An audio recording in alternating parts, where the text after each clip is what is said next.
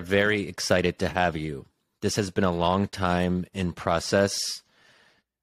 I love this book because it's about desire. And I guess in some sense, everything is about desire. It's called, here it is for our viewers. It's called Wanting, the Power of Mimetic Desire in Everyday Life. And you introduced this idea of mimesis, which sounds complicated, but we can get into it and hopefully it'll be digestible for people. In some sense, as far as I can tell, it's about the fact that we don't want what we want what other people want. And it's this process of imitation that defines human desire. So we're dependent on other people in that really fundamental sense. There's a lot to talk about because you're drawing on the philosophy of a late French scholar, Rene Girard, who was a Stanford professor in his latter years. He's the one who really introduced and developed this idea of mimetic desire in considerable detail. He is pretty dense and difficult to read, so it's great to have someone like you who can share with the crowd what all this actually means. And the book is ambitious. And so you say in the introduction, the change you make is up to you, or at least it will be by the end of this book. That is heavy. You're telling us basically that our lives could very well change once we understand these principles of desire and apply them in our own lives. There's a lot to talk about, but maybe just for the layperson, how should they think about mimetic desire and what does it actually mean? Yeah, well, thanks for the intro, Shadi and Damir. Good to finally be with you. We all live in D.C., mere blocks from one another, but alas, we're on Zoom today. So good to be with you, and thanks for having the conversation. Well, let's just start off with what is mimesis. Mimesis is not a new idea or concept. Plato and Aristotle both spoke about it thousands of years ago. Mimesis is a word that simply means imitation, but those philosophers spoke about it in the context of representation, namely in art, in music, in surface level forms of imitation. Speech, it's the basis of education. It's how we learn cultural norms.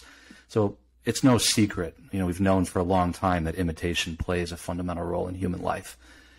Rene Girard's contribution to this discussion was his insight that imitation goes deeper than this imitation of representation or surface level things down to the layer of human desire. We actually imitate the desires of other people, even while thinking of ourselves, especially since the Enlightenment, we have this romantic idea of ourselves as being these highly autonomous, independent creatures who generate our own desires.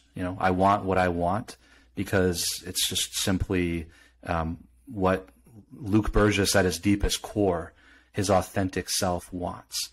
And Girard is saying, wait a minute, we're social creatures. We live in a culture and in a context, and we are, in some sense, always mediating desires to one another, whether we realize it's happening or not.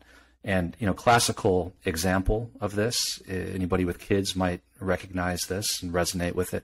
If you turn 10 toddlers loose in a room full of 10 toys, 10 toddlers, 10 toys, the toys are equally cool for the sake of argument. They will not each pick up their own toy and entertain themselves.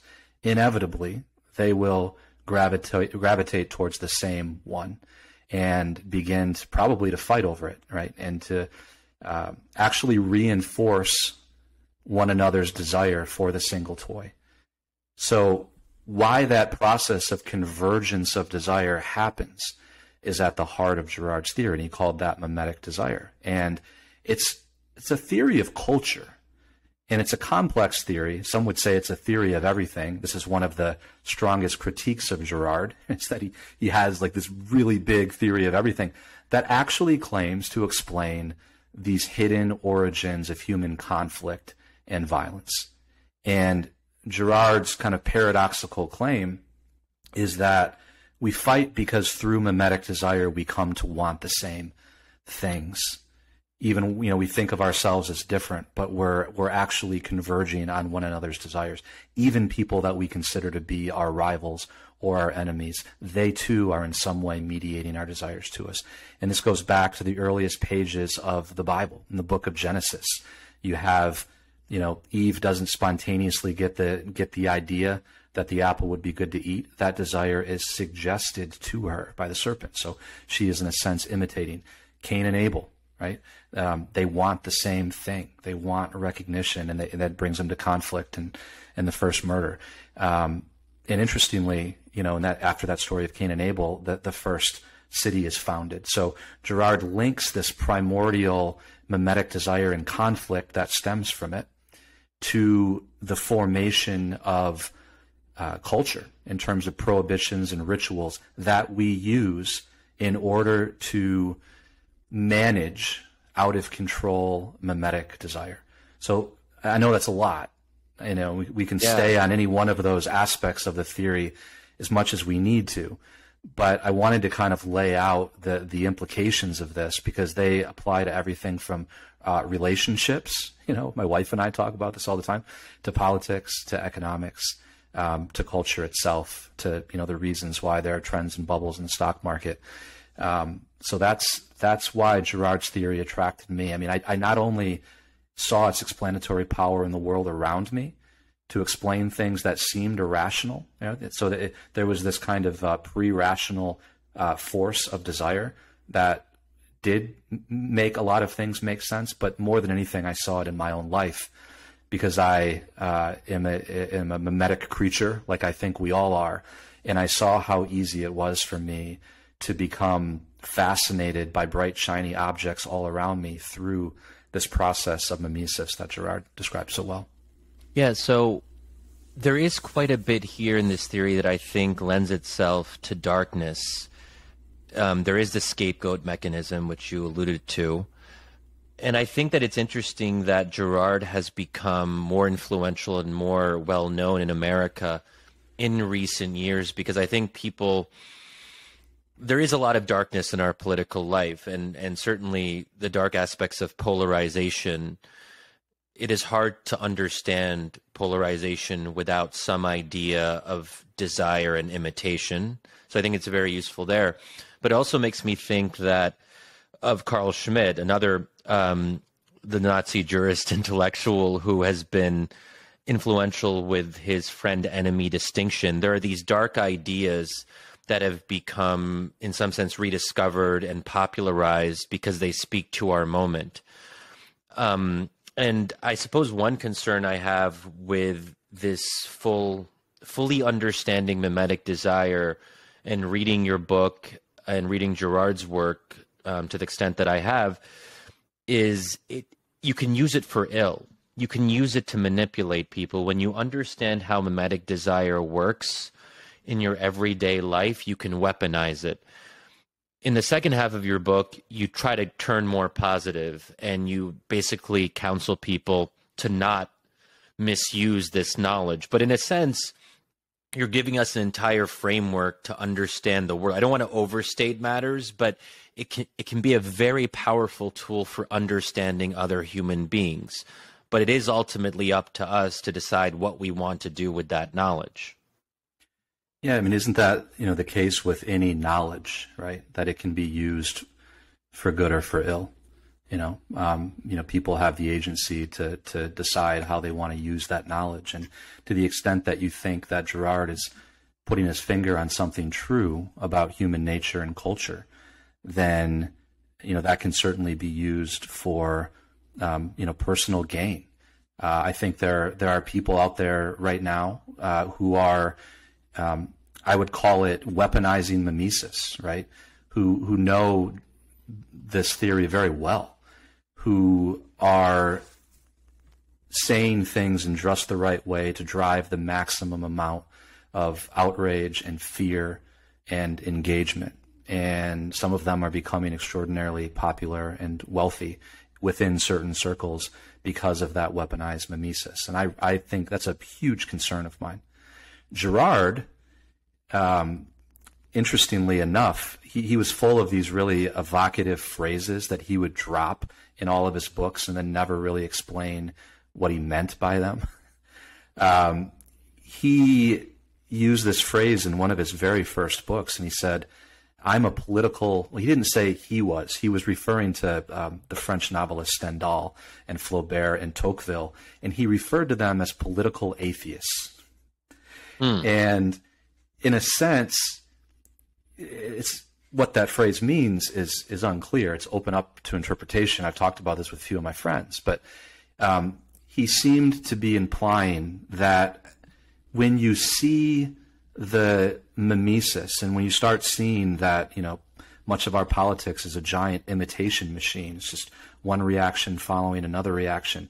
And when you can gain some critical distance from that and from, the sort of the mob mentality, it is possible to opt out of the game that the people that weaponize mimesis want you to play, right? Because it benefits them or their personal brand or whatever. And I think Girard was sort of using this term political atheist in a positive sense, right? That maybe we need to believe a little bit less in some of these narratives and in the power of politics to solve all of our human problems, including our limitations and sin, if you wanted to get theological about it. So he always seemed to want to put things into perspective. Here's a force that I see in the world, is what I hear him saying. The more aware you are of it, the better. But it's still, people will still weaponize it. And the more that we are aware of it, and it seems like we're more aware of it than ever before, I've never heard anybody talking so much about this force, you would naturally expect, actually, people to sort of try to hack it, right? And that's been my worst fear, right? When I go on podcasts and it's like, well, what do we do with this knowledge? How do I use it? And that always makes me like kind of recoil, because we do live in this kind of world where we always, as soon as we gain a piece of knowledge, we want to learn what we can do with it to gain power or to build wealth or whatever. And it's like, well, maybe this is something that's very serious and we need to just let it sink in and understand the ways in which we're maybe unhealthily mimetic in various ways in our relationships and in the way that we react and engage in dialogue, and hopefully use that to transform the way that we engage in our relationships. So Luke, you alluded to it just now, some people making gobs of money on this. And, the interesting part of the book, and I'll fess up now to being far out enough out of the zeitgeist to not have picked up on this earlier until I read your book. You're talking about Silicon Valley. You tell your story a little bit as an entrepreneur, of walking away from your baby and finding a kind of freedom to that. But then you return and your discovery of Girard is tied up early in the books with Peter Thiel, who I've never read 0 to 1, and I didn't know that he had a sort of a mentee relationship. Did he study with him at Stanford? Is that part of it? Was he his student and disciple, or just he read and learned of him at Stanford? What's the no? They were at Stanford. They were at Stanford at the same time. As far as I know, Thiel was never actually in Girard's class, but Girard used to organize luncheons and small groups and sort of formed a community of disciples, and Peter was part of that. So, I mean, you interviewed Peter for this, and you talk about it a little bit more, but Peter sort of disappears pretty early in the book, and then you go on to talk about how these forces, this understanding, and I do want to really spend some time talking about transcending it, because I think it's really interesting, but I'd like to push you on that, because I find it sort of hard to wrap my head around. But going back to Silicon Valley and how this theory has helped Peter Thiel sort of conceptualize the way he approaches things. Could you say a little bit more about that? Peter Thiel's sort of looms so large in the public imagination at this point as either a heroic figure who's just seeing through all the bullshit, or just or a satanic figure who's figured it all out and manipulating all of us. What do you think is the main takeaway for him in how he's approached things in learning about how mimesis drives everything in our world? Well, a quick clarification. So, my introduction to Girard did not come from Peter Thiel, even though I was moving in that world and in the startup world. It came from an old priest in the hills of Rome while I was on a silent retreat. So just to be clear, Girard has a very broad following, right, really worldwide. I sort of connected with Thiel much later in the early stages of writing the book because I knew of the connection, and I read 0 to 1. And I was intrigued because I read 0 to 1 and I was like, this whole book seems to be speaking about mimetic theory and taking insights from Rene Girard, but never mentions Girard. It obviously has to be pulling these insights from Girard. So my initial reaction was like, what the hell? Like, I need to ask him, like, what's going on here? And, it's true. I think he wanted to write a book that didn't make it seem like he was, that these ideas were overly reliant on one particular thinker. But there's no mistake. I mean, it's heavily reliant on the ideas of Rene Girard. And, he said, when I talked to him, that his decision to invest in Facebook was largely due to him seeing that there was this powerfully mimetic aspect to the way that Facebook worked. And I won't get into the specifics of that, but it almost seems like an engine built to maximize mimesis. Now, obviously, Mark Zuckerberg didn't intend it to be one, but Peter saw that it was. So he sort of said, I bet on mimesis. In other words, I almost hear him saying, like, the mimesis is going to happen either way. I might as well bet on it and make money from it. Okay. That's so, that was part of his decision-making process when he gave Zuckerberg his very first $500,000 to invest in Facebook. In that book, 0 to 1, I think he elaborates his, at least the way that he looks at economics, and how, we can tend to, just be looking at the same things that everybody else is looking at and miss all kinds of opportunities. And so he's got his entrepreneur's hat on, right? And so many times, entrepreneurs are just chasing the money. They see somebody else starting a particular kind of company. I don't know. They see Substack, doing really well, helping people launch newsletters, and all of a sudden there's a bunch of copycats. And, that's sort of driven by some level of mimesis. So, he definitely sees that mimesis destroys value creation because it causes us to miss opportunities to build things that need to be built because, we're not looking there. We're just looking to our right and our left and following the crowd, following the herd. So from an economic growth standpoint, that's not optimal. And there's all kinds of, trickle down effects from mimesis into all kinds of other fields, right? Like even in research, and you look at Alzheimer's research, there was all kinds of money and grants and things going to one specific hypothesis, right, for a particular protein in the brain that was thought to cause Alzheimer's. For decades, most of the research and thinking revolved around the one thing, and people weren't exploring other solutions, right, or even looking at other ideas, right? So, this happens in academia all the time. It happens in the economy, and I don't know what Peter's thinking, but it probably happens in politics too, right? We start, once the conversation is sort of demarcated along certain boundaries and lines, most people are afraid to talk about things that sort of that fall outside of those boundaries. And, the people that admire him in that realm, I think, like that he seems willing to go outside of this sort of mimetic tracks in the snow and talk about other things for better or worse. I mean, whether you agree with them or not, that's what I think he is doing when it comes to being aware of where the mimesis is flowing.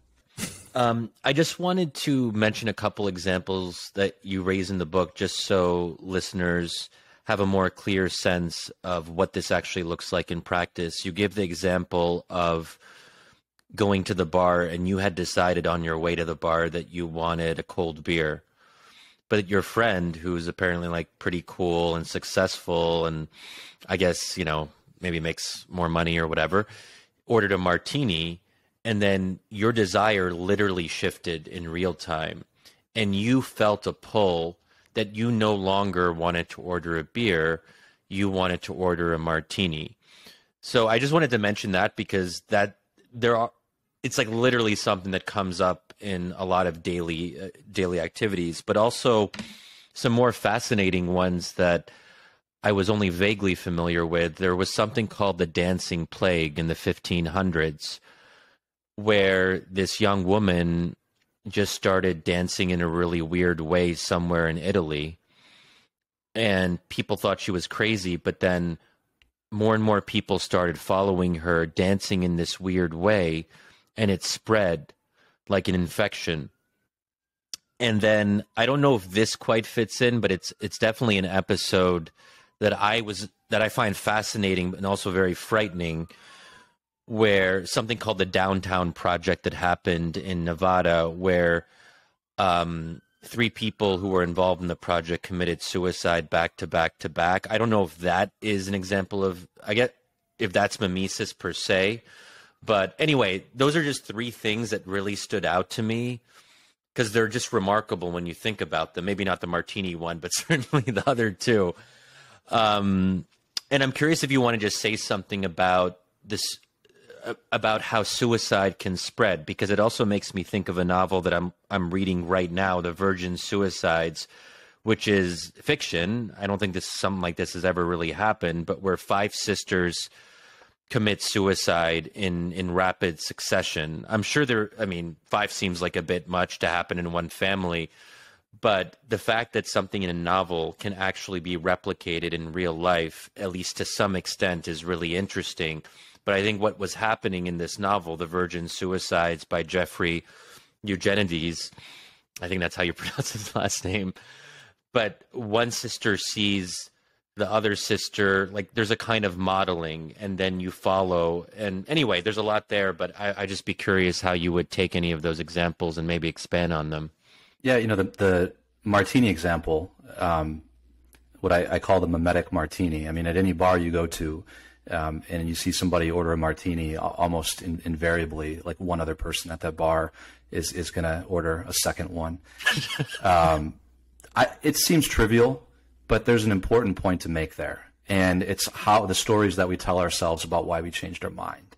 And this is how mimetic desire works. It's never, I'm operating on mimetic desire, so I'm going to get a martini too. It never sounds like that or feels like that. What happens is it's very common to hear somebody say, I didn't realize that I wanted a martini until I heard you order one. I just realized that's actually what sounded good to me. I don't know why I thought of beer. As if, that is what I wanted the whole time or something like that. And I just needed to hear you order it before me. That's exactly what Girard calls the romantic lie.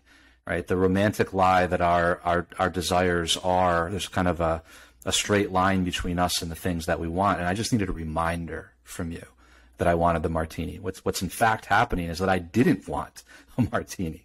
I wanted a beer, and my desire changed based on yours. So it seems like a trivial example, but it's most people can relate to this kind of thing happening when it comes to food, drinks.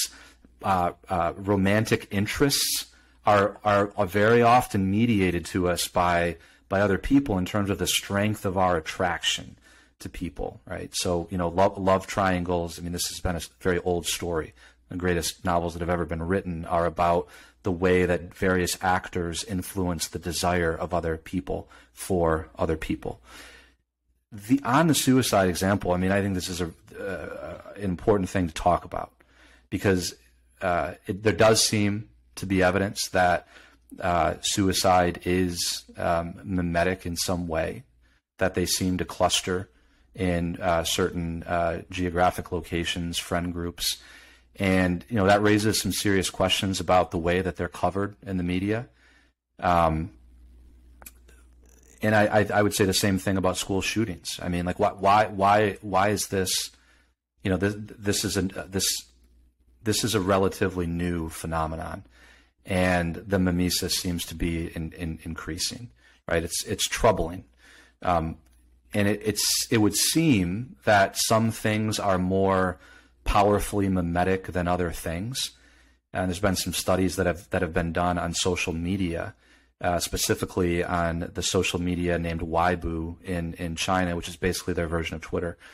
And they found that angry tweets, they're not called tweets on that platform. I don't know what they're called, but the angry statements, they spread much faster than sentiments like gratitude or joy, or things like that.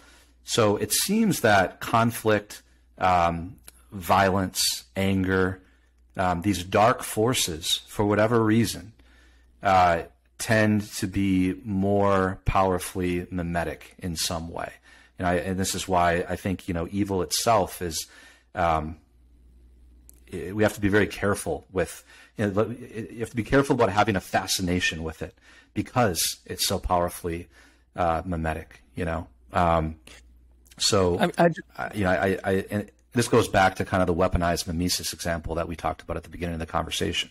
If it's true that is highly mimetic, then it's no wonder that it drives more engagement than the people that are out there actually trying to have difficult conversations with people.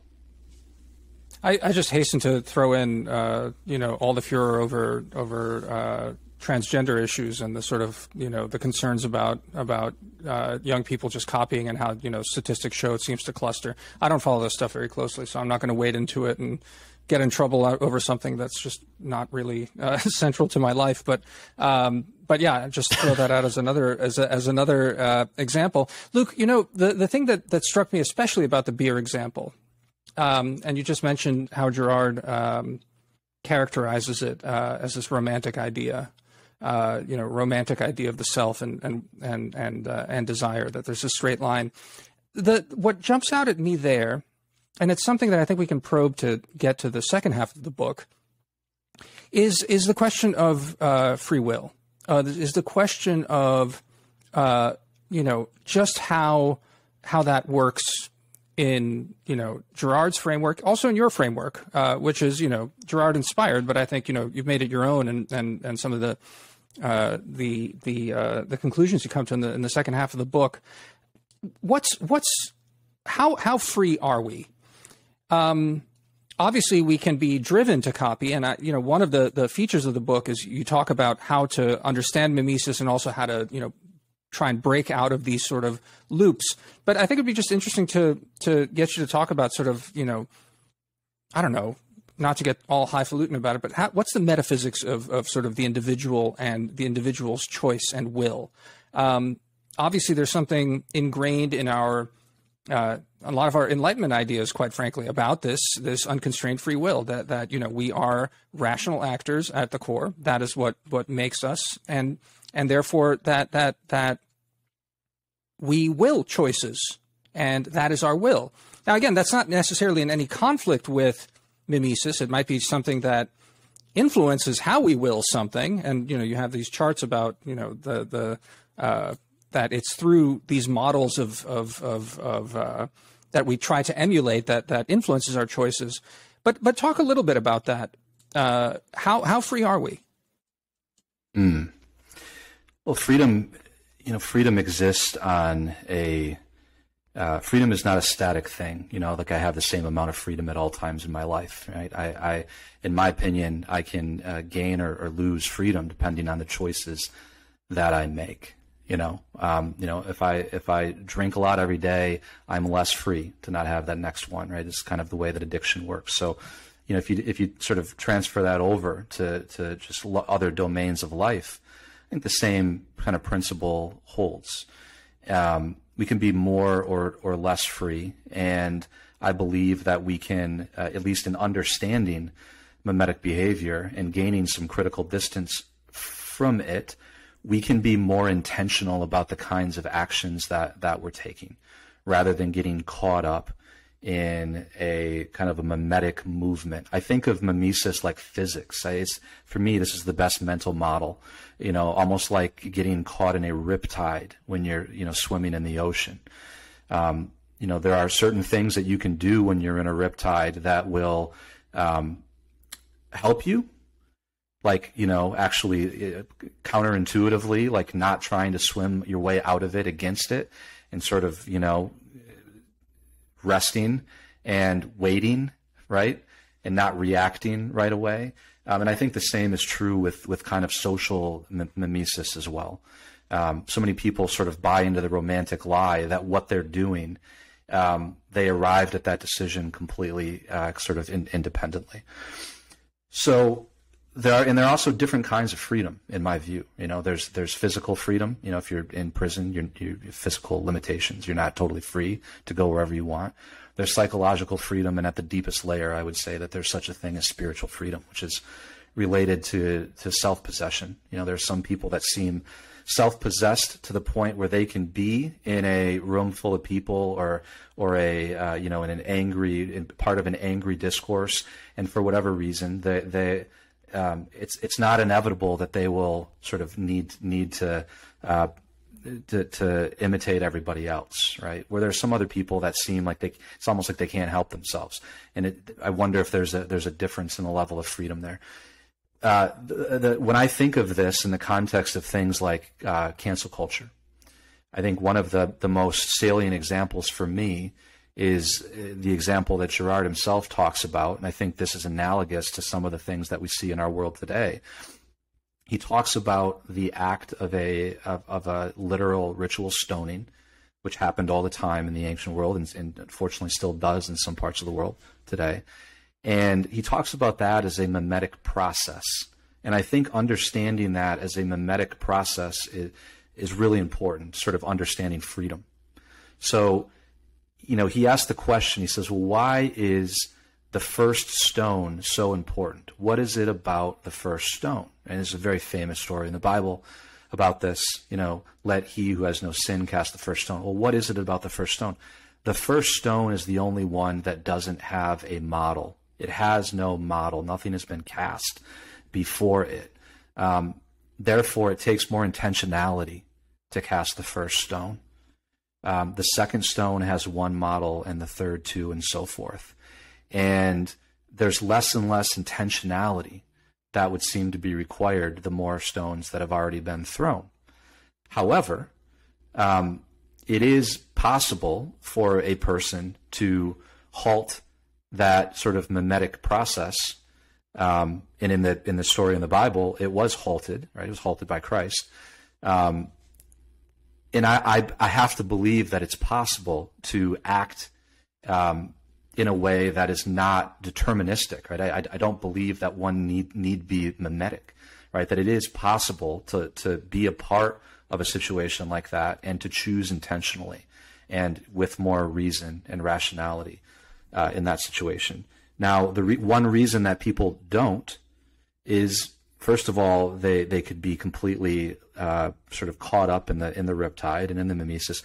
But a second and maybe equally, if not more important reason, is that they're very often turned into scapegoats because they're the only one who stands apart, and now they've set themselves apart, and now they're noticeable, right? They're different. They're interrupting the process that everybody else wants to occur. So, very often people just stay quiet and they shut up because it's easier and it's safer. In the whole second half of the book, I am actually arguing for, I know that many people don't question whether there is such a thing as free will. I am arguing that we do have agency. We can lose a lot of it. Technology may be eroding our agency in many respects. If I spend 18 hours a day on Twitter, I think I develop Twitter brain, and I probably do forget how to speak to another person and have, a discourse like this.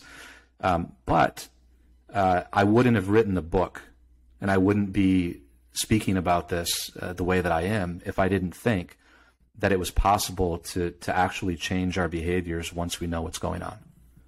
So I don't know if you guys know this, but I was actually the victim of the scapegoat mechanism on Sunday. I did not know that, Shadi. Do you know what happened on Sunday?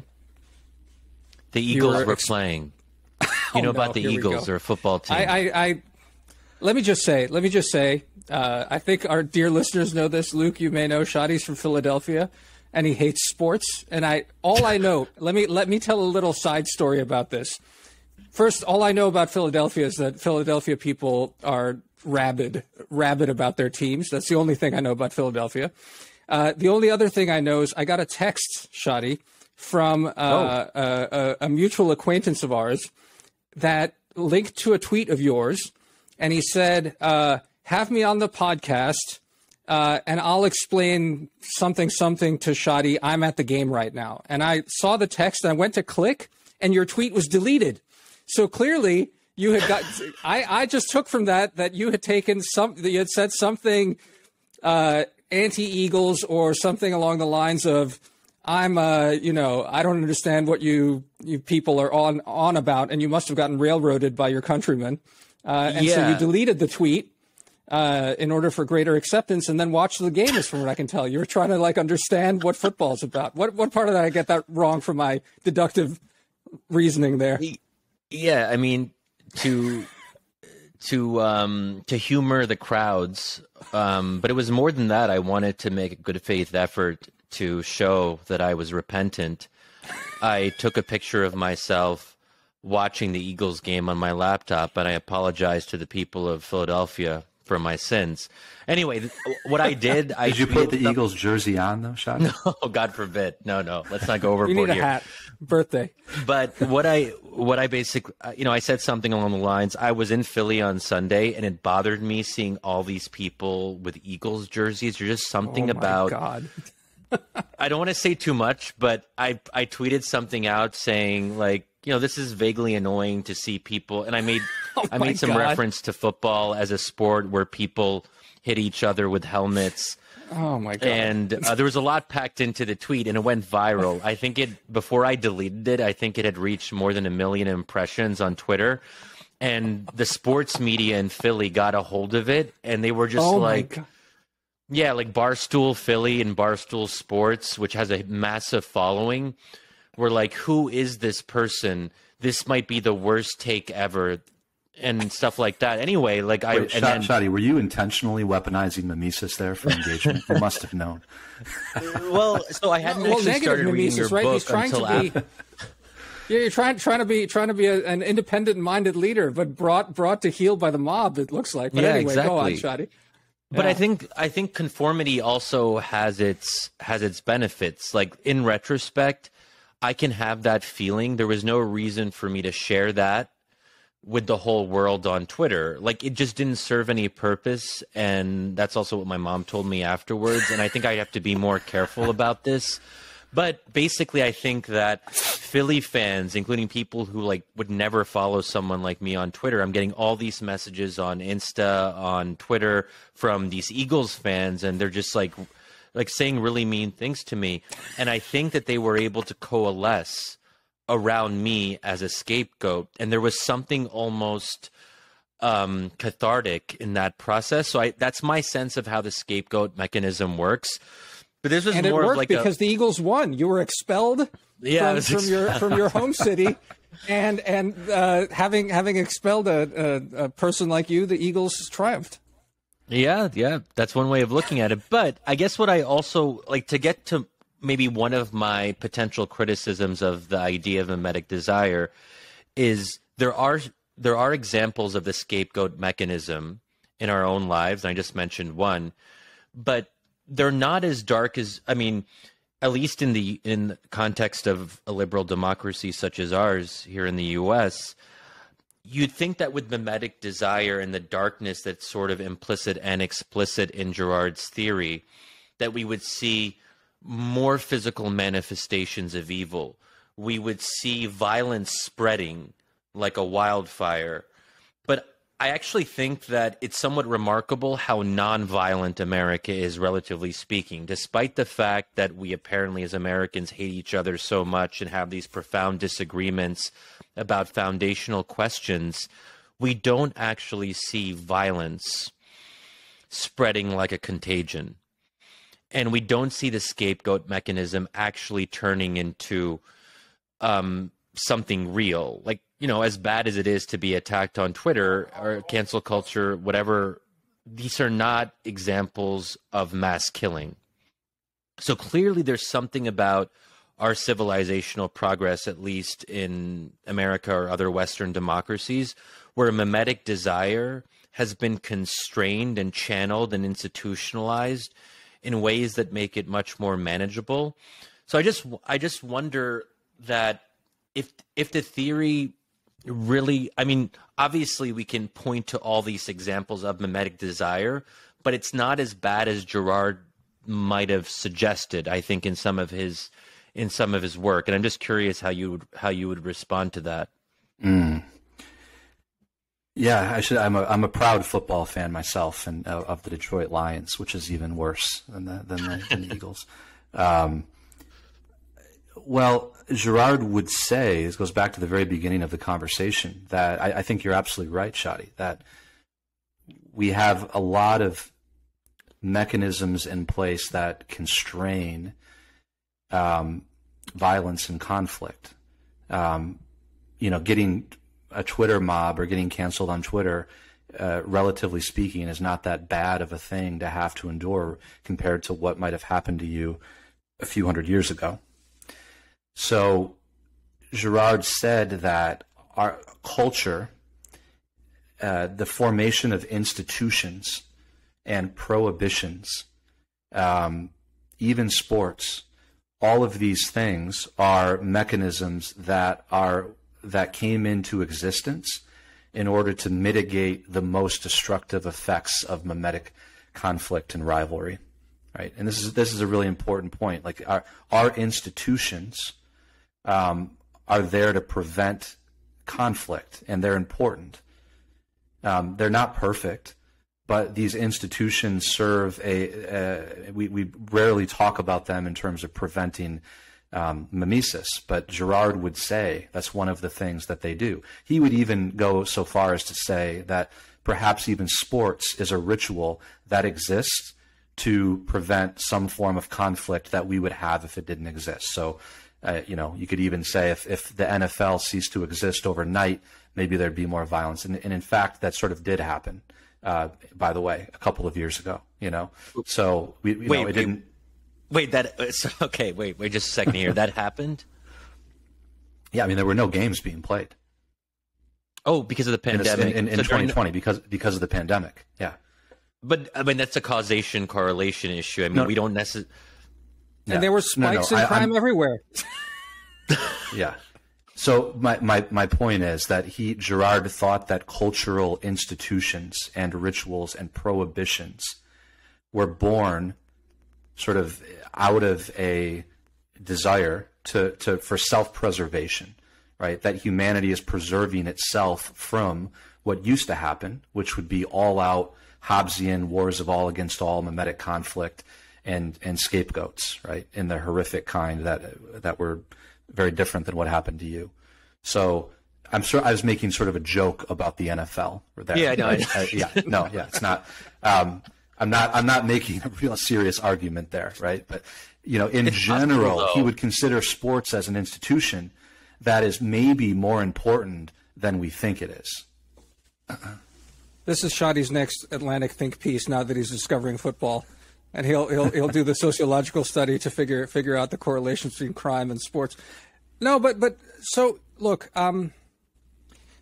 the thing that I keep coming to is, Luke, I don't know, I'm a pessimist, and you even earlier said about people questioning free will. I remember in undergraduate, I took a a class on free will and just came away just, I don't know, really unconvinced with everything all the theorizing that needed to be there for free will. And honestly, the way I end up on it is that, you know, you can slice and dice that stuff really finely, unless you really do believe in a soul, and define that as an actor and just stop there.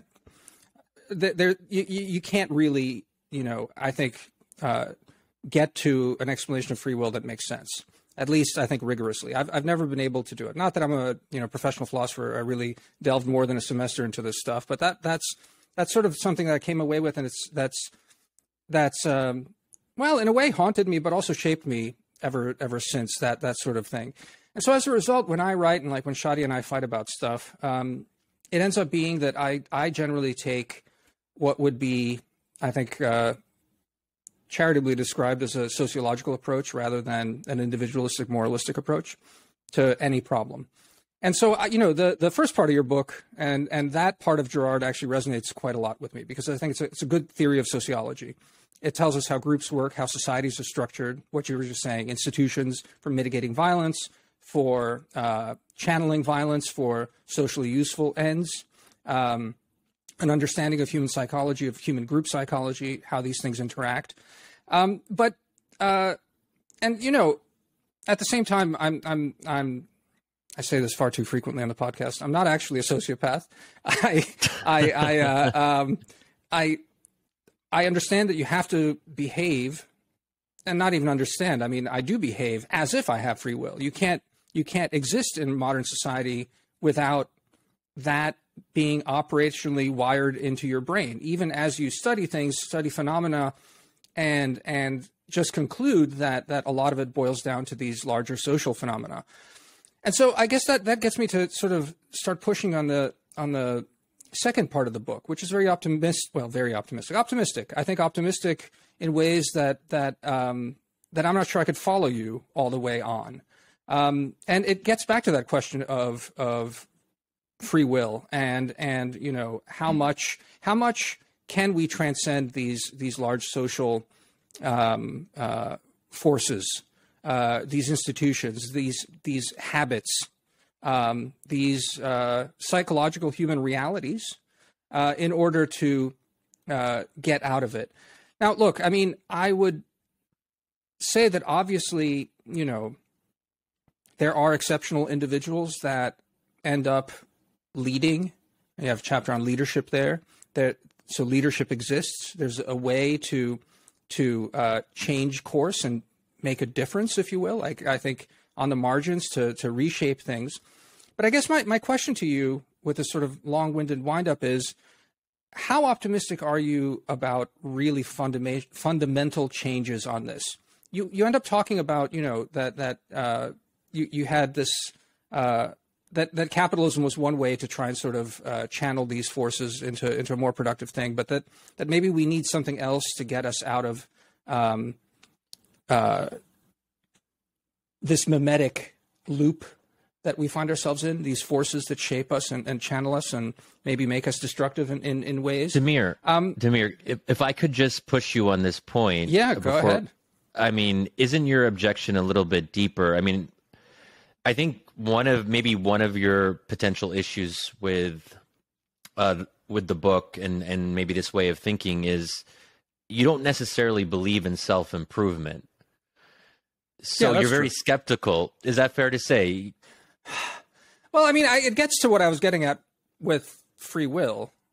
And I think that's a good way to put it, is that it, and this is, I guess, also the question of you know, to Luke, to you, about the power of will to sort of transcend these sorts of things. Is it just a question of awareness and then making a decision to break with something, which then will have cascading effects that would be profound enough to take us out of the broad doom loop? I guess that's my question. Sure. So, it's a great question, and you know, just to put my cards on the table. I mean, that I'm coming from a Christian worldview, right? And much of Girard's thinking on this topic, especially his initial sort of insight into mimetic desire, was around conversion. Why do people have conversions, right? Why did people in first century Palestine radically alter their lives? But he used conversion in a broad sense. He spoke about literary conversions. Why did, you look at the early Dostoevsky versus the late, something seemed to have happened to him. You have a much humble writer that seemed to, understand that, there are not good characters and sort of not good people and bad people, right? The line dividing good and evil cuts through the human heart. Something happened to change him. And he describes it using this broad word, conversion. Now, why do people change? Should that be attributed to sociological factors, to environmental factors? Why do people change, right? So I think that from a purely materialist kind of view of the world and the human person, I think it's very difficult to square this, right? I mean, because you're right. You said you have to sort of posit something that goes beyond the material to really even begin to have a kind of conversation about the will, just in general, right? And to the extent that there's free will, it doesn't make sense if we're operating on a sort of purely instinctual basis, right? It seems like we have to be able to transcend our instincts, whether that's through our intellect or whether it's through something else like grace from a Christian perspective. So, Girard would say that maybe that's what's responsible for the change in a person. It's something, supernatural. Interesting kind of, so is transcendence possible? Is change possible? Just recently, this is a striking example for me as I've been thinking about change, and I've been thinking about this phrase of political atheism and looking at the polarization of our country, and how people can get trapped. People seem less open to changing their minds, to marrying people of a different political party. We're just not seeing. I mean, look at the difference between even the 1960s and today. It's radically different, right? So why is that happening? And I was reading the Inferno. I was reading Dante's Inferno over these last couple of weeks. And in Canto 10, this really interesting thing happens. So Dante comes to the sixth circle of hell, and he's told by Virgil that these are the arch heretics. And you've got some arch heretics that are in this flaming sarcophagus. They're trapped in a tomb, burning up in flames for all eternity, right? And he said, these are the arch heretics that are in this tomb. And he said, they're Epicureans. They don't believe in the immortality of the soul because they're Epicureans. That's all we know about them. And then they start to engage in this discussion. One of them, Farinata, pops up from the coffin, pops up from the tomb. He recognizes Dante's Florentine accent, and he said, you're from my city. And then they have a little conversation, and he recognizes Dante from being from the rival political party. Farinata is a Ghibelline, and Dante is a Guelph. And he recognizes him, and he said, your people were my father's rivals and my ancestors' rivals, and therefore you're my rival. And he's sort of, caught. And they just have a discussion about politics. And he's still, he died before Dante was even born. So he's talking about things that happened a long time ago. And it's interesting because here they are, he's supposed to be a heretic. Well, they're not having a conversation about theology or religion at all. They're just having a conversation about being from rival political factions. The connection there is the way that I read that. The heresy is precisely, and this is Dante, so he has this very Thomistic worldview. The heresy is precisely that he was trapped in an immanent political framework, and he didn't believe there was anything that transcended politics, therefore, or his political party, right? So it was a disordered attachment and unwavering loyalty to a political party that to be honest, didn't even no longer existed in its current form by the time he and Dante are having this conversation. He wouldn't have even recognized it if he had the ability to see the present, which nobody in Dante's hell does. They can't see the present. So it was his unbelief, his rejection of the belief that there was anything that transcended politics. In other words, he believed, all of his belief was in the politics as a solution for everything. And there I think is an example of somebody, this kind of a stark example. Somebody who did not believe that there was even a possibility of transcending, and therefore was kind of condemned to, just relive the same old political arguments for forever. But I bring that up because we did talk about, we sort of, you mentioned, you have to, what if you don't sort of have a worldview in which there's something that transcends the material or the physical, then I think that's the second half of the book, the transcending the mimetic loops, the being able to make a decision that could be anti-mimetic, it's much harder, if not impossible, to get there. So I'm agreeing with you on that, and I think that there are some metaphysical presuppositions that are important when we're having these kinds of discussions.